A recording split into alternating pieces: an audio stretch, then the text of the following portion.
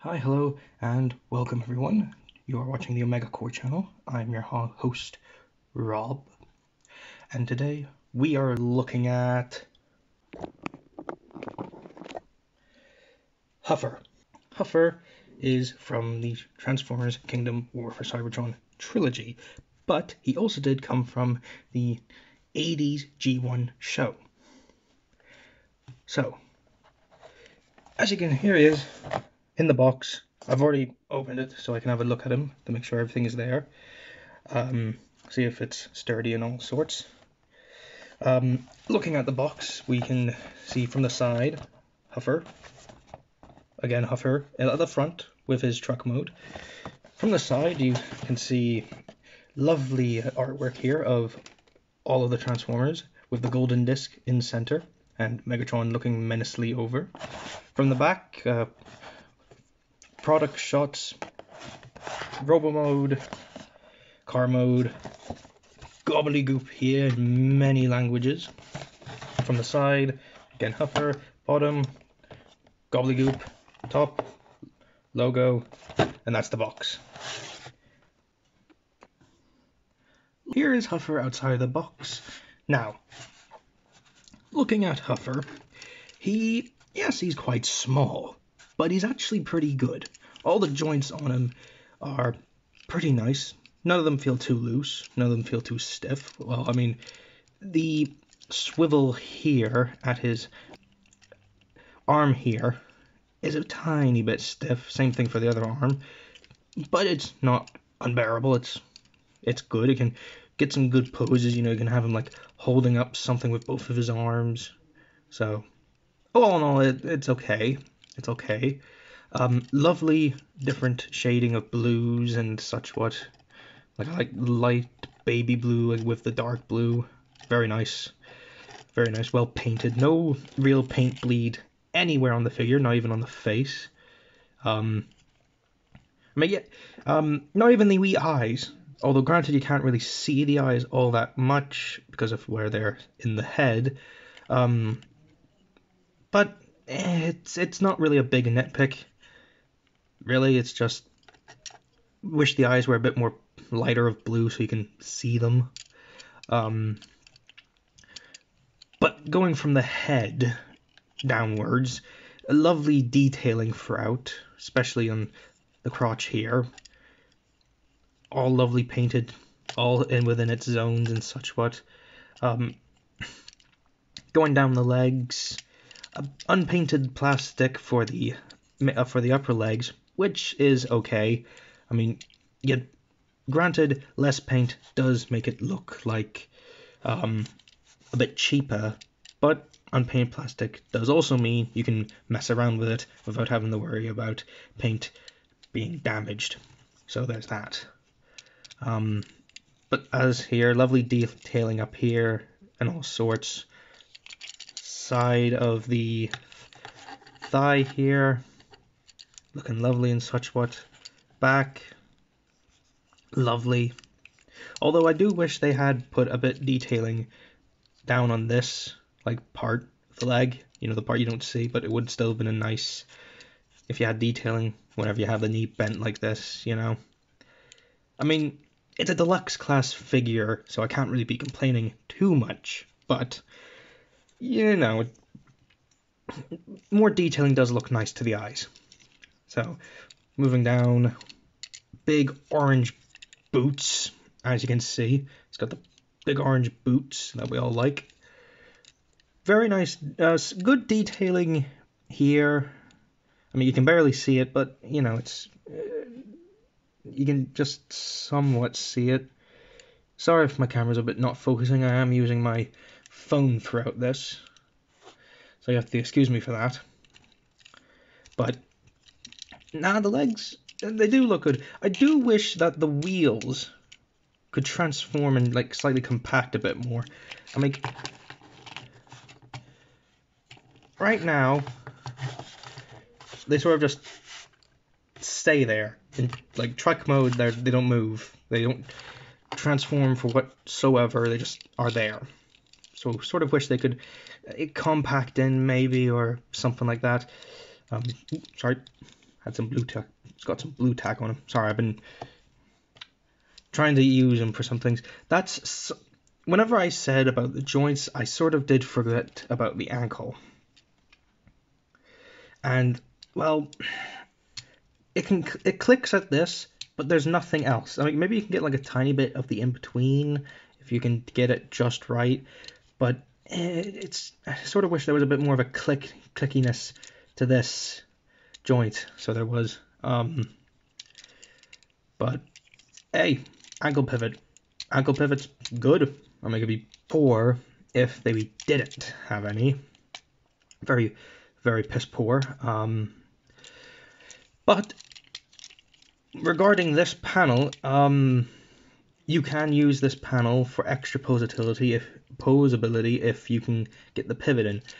Sadly, there is no front pivot or back pivot. That's unfortunate. But like I said, if you can sort of maybe get, you can like, hang on, if you can use like some of the joints, you can make it where the panels here can help balance it out.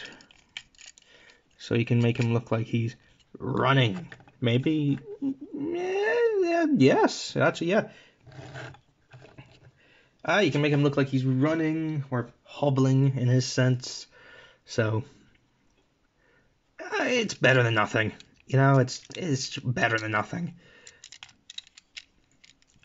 Moving up to like the arms here, as you can see, arms full silver except for this wee bit here. It's unpainted, but looks pretty good, so it does. A slight bit of paint chipping for the arms, as you can like see here, and tiny bit here, but that's most probably just from wear and tear on my part. So it is. I have dropped the figure a slight bit a few times, so you know. But nah. We got a joint here at his armpit that helps it extend out, and we've got a swivel connected to the torso. That's so we got good 360 movement here, and on both arms. Joint here, hinge joint here to help get the thing in. The arm up only to a slight 90 degrees, I would say. You can't unfortunately have it where the arm goes straight up. The only way to do that is just to utilize this joint here, but that isn't like proper elbow full bending, so that isn't. But hey, it's a deluxe class, so yes, bit gappy here, but doesn't matter. Coming to his wrist, no wrist swivel really at all, but you can utilize a hinge here, so you can have some wrist posability in the hinge department, although that's for transformation, but still, extra bit of unattended posability, still good. Going to his head, actually before we do, he has some good posability at the waist, basic swivel at the waist, bit tight, but not too tight. Technically an ab crunch in a sense. I mean, he can do an ab crunch, but that's more for the transformation here. I mean, it would look a bit weird, and I mean, maybe if you can position this cabin here in certain angles, maybe it would look like he's doing an ab crunch. I mean, it's up to you. I mean, it's up to you. If you got this figure, it's up to you how you pose your figure. So, you know, can't tell you what to do with it, but it's just there. So now going to the head, it's on a basic ball joint. You know, slide up, slide down, left, right, 360. You know, basic ball joint head. Very bucket head, so it is. Going to the back, as you saw earlier, there's a clicky hinge joint for the cabin to have it up like this. Don't know why I would have it like that. Or just have it basic to that. Although, if you have it like this, I find it's a bit difficult to access the head or turn it. So what I would do is bring it out here once and make sure it's clicked down fully. And then bring it out again here. And then you can just have it sitting like this so you can have a bit more access to the head when you want to turn it. So, yeah. That is, I believe, it for posability wise.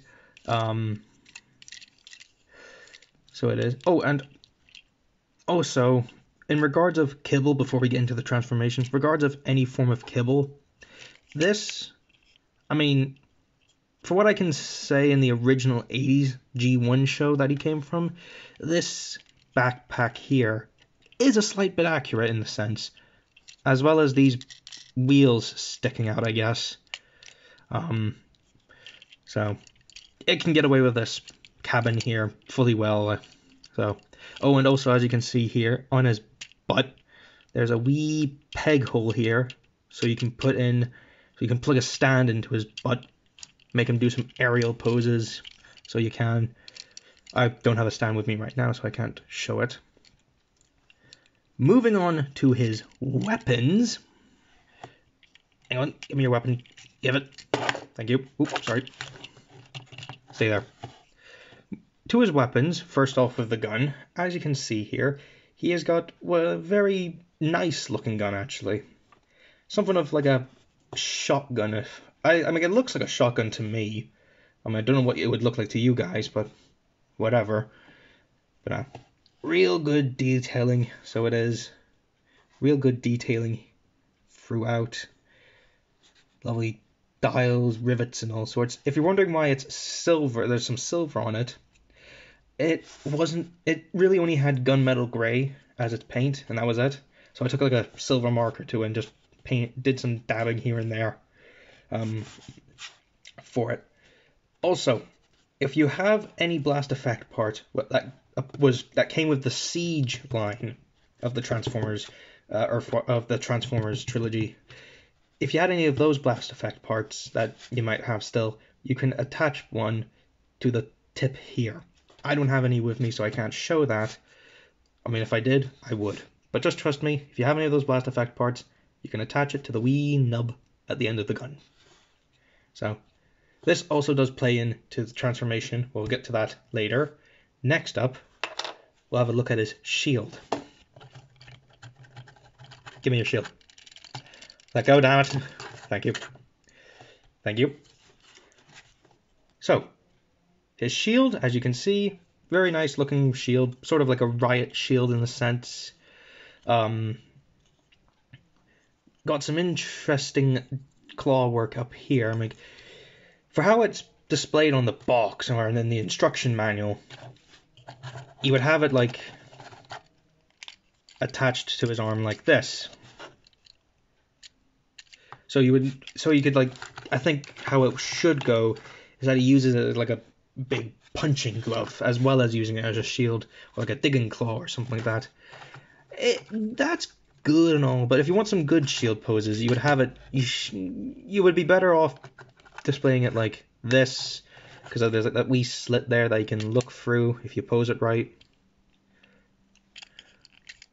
You know.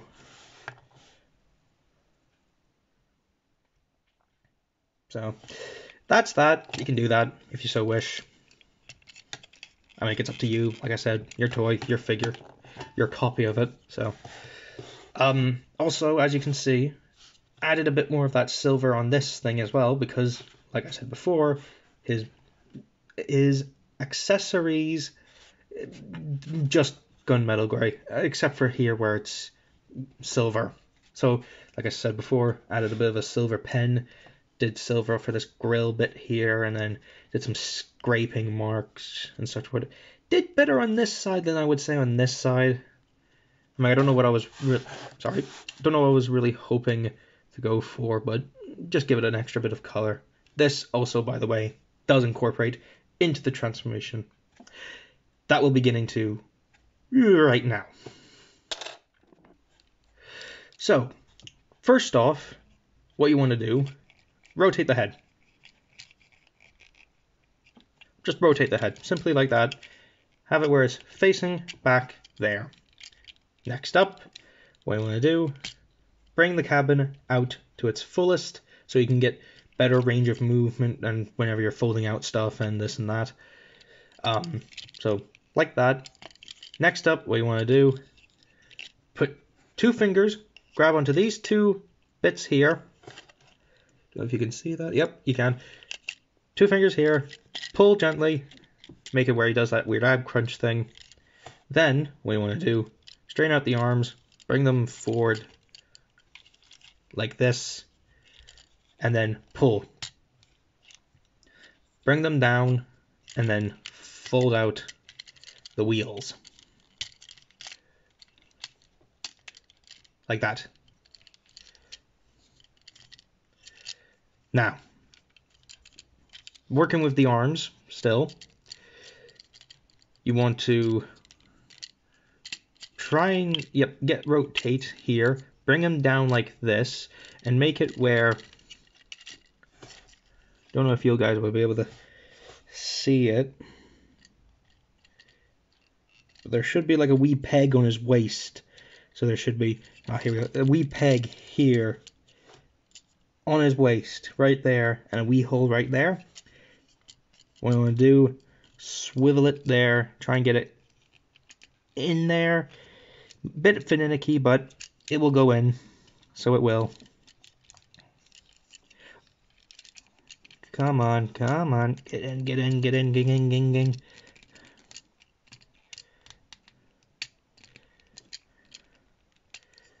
Ah. So, yeah, you know what? We'll just come back to that. Want to get on with this. Okay. So, moving on with the rest of the arm. Bring the arm like this and leave it like that. Just leave it like that. Same thing with the other arm. Going to the other arm, I mean, we're doing the same thing. Bringing it around, giving it the upper arm a bit of a swivel to here, where the arms are like this. You want this wee thing facing outwards from it. Then bringing up the body back like this. Now I think when here you can now actually plug in the, there we go, plug in the arms to those side hip peg things that I was talking about before. Bring the cabin, collapse it down, and these wee pegs, hang on, let me just get the light, yeah, these wee pegs right here, you will put them into these wee holes right here. If I can get the light, yep, see these wee holes right here, you see them? Put these holes, get these holes aligned with the pegs and put them in, and that's the same for both arms. Then you want to collapse the fists in like, sorry, there you go, like this.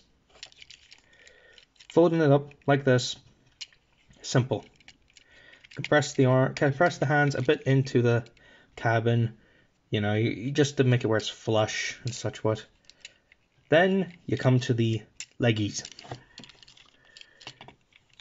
First off, you want to take the panels, bring them down like that. Then get these get the legs, line this leg up with this leg, where this wee peg bit here lines up with this hole right here. Slide those together. Same thing with the panels, just slide them together, then turning it around. Actually, yeah, turning it around, collapsing them in like this to the legs.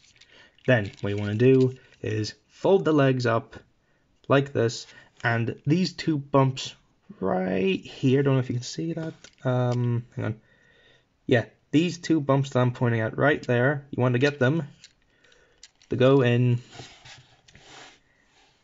to these 2 butt panel thing, these 2 butt pegs right here, butt peg holes. Want to put them right here by collapsing it up like this. Might want to adjust the legs a tiny bit just to make sure it all lines up. Give it, compress it all in, give it a push, squeeze it, give it a push, make sure it all snaps in together. Then, there you go. This here is Earthrise Transformers Huffer and is wee truck mode thing. I don't know what you want to know. I don't know what it really looks like or what it's supposed to be, but it just looks like a truck to me. Like a very small truck. In regards to how the truck feels and how it goes, well, I mean, it's a truck. It's good enough. Very orange. Nice tinted blue windows with a thing of silver going through it. Interesting brake lights for where they're placed. Looks like wee boxes hanging off. Wheels, good wheels. Can somewhat roll. Need to be careful with these front wheels. They're like collapsing back into the chest cavity, so they do. But nah, wheels. They work. Oh, yeah, just make sure you squeeze the arms in together. Sometimes if you don't, they could rest up against the wheels, stopping them from rolling properly. So just remember that. Remember that. Then roll back, forth, all the good stuff. Looks good, you know. Back can be a bit weird. I mean, these gaps here and the fists sticking out like that. But overall, pretty good. Now, this is where we incorporate his gear. First thing you want to do is with the gun. Bit of a annoyance to get in, but there's this wee slit right here. Yeah, right here that you want to get your nails into and just pull it apart. I'm just going to cheat it and use a knife. Very blunt knife. And that should just peel apart like this. We leave these to the side for now. And we take in the shield. Now with the shield, you use said guns. And these wee orange tabs right here will be plugging into these wee sockets on the sides of the guns. On the side of the split gun. So, like that. They don't really have a good grip, so just be careful of that. And then same for the other half. Plug it in. So you should have something like this. Pretty simple. And then with these 3 peg holes you see on the shield, you will plug them in to these 3 peg holes on the back.